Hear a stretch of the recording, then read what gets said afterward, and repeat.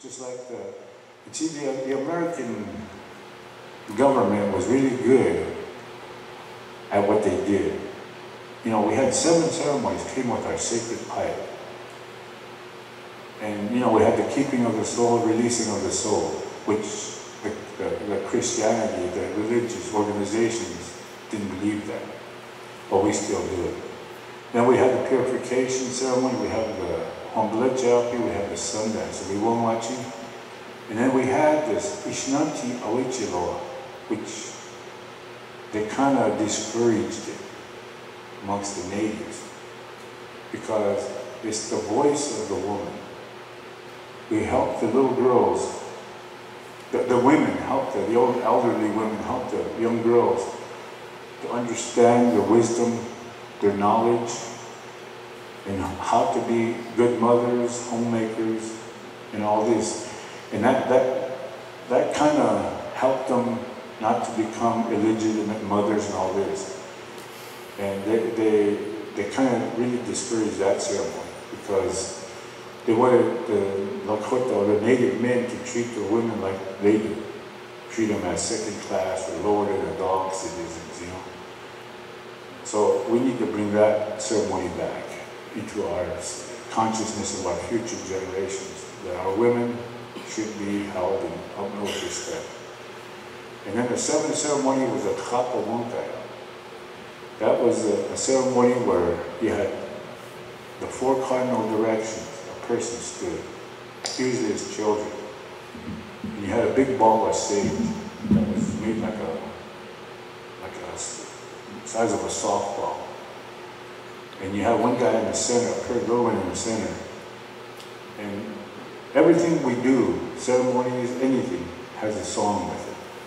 And they sing these songs and they throw this ball to all 4 cardinal directions. And that represents the Spirit is everywhere. The Spirit's in here with us right now. I mean, I always felt the presence of my spirits with me.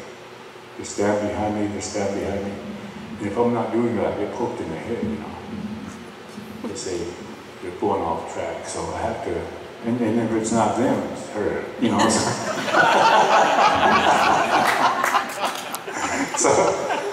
So you know, but that ceremony was put aside too, because of the American political system of separation of church and state thing, you know.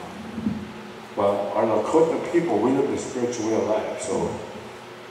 And then also, the Americans took that ceremony and made baseball out of it. You had home plate, first, second, third base, and a pitcher, you know, who threw that ball.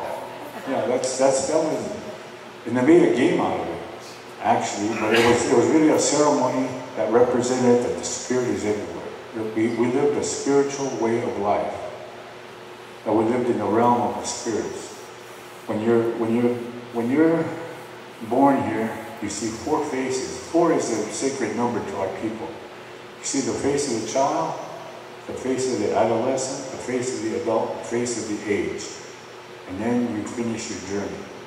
What you have accomplished here, you know, is what somebody pats you on the back if you leave the spirit world. I mean, if you leave this body and go back to the spirit world, the body goes back to Mother Earth to nourish new life. You know, there's always a story that an elder told me one time, it always stays with me. You know, it made me understand a lot of things. He says, you know, he said, in a Lakota way of life, he said, we have nothing square. He said, everything is round, curved. He says, if you look at our teepees, the base of the teepee is round, the doorway is round, the earth is round. We're round and it's curved. The trees have rounds. Everything has a round or curve to it. There's no square on there. He says, but when the white man came here, he said he brought a square with him. He says, he built his towns on the town square. All his buildings are square, his windows are square, his doorways are square. He says, they even have a square dance. And he said, he even goes further, he says, when our people make, their spirit makes the journey back to the spirit world, he says, we wrap the body up in a wet buffalo robe and tie it up, he says, and as the buffalo hide shrinks, it squeezes the body till it's all. And then he says eventually the scaffold breaks, it falls to the ground, and all the nutrients in your body goes back into Mother Earth to nurture new life. He said, but the white man is stingy with that. He said, they have a square hole, he said, that they dig in the ground, and they put a square vault in there, and they have a coffin that's square, they put it inside of this vault and they cover it up. Give Mother Nature the hardest time to get to their nutrients. So I said, I thought about that. I said, he really kind of made some sense to me there, about the square and the circle thing. So, we kind of basically have a lot of teachings to do with Sitting Bull Family Foundation. I have an enormous wealth of storytellers out there on the reservations that are not being taken care of. And I want to go in there and I want to bring them out. I want to bring them to my teepees and let them share the stories, to those that want to learn. Sitting Bull Family Foundation is open to all. Anybody who comes with an open mind, open heart, they want to be part of creating a better environment for our future generations and be helping and be participating in this. And learn, the young people, learn how to balance the spirituality side and the practical side, to understand the compassion, the generosity, and how to deal with life out here. Because a lot of people out here, I see them, I was part of that workforce out here where when somebody needs help.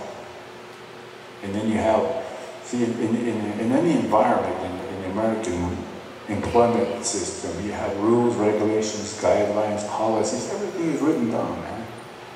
And if you're going to help somebody, you have to look at your rule book, or your guideline book over here, or each employer has a little constitution for the employees to follow, So you can't help this guy, but you can help her, But if she screws up, you can't help her, you have to go help this guy then, And, it's just I never really understood their ideology, but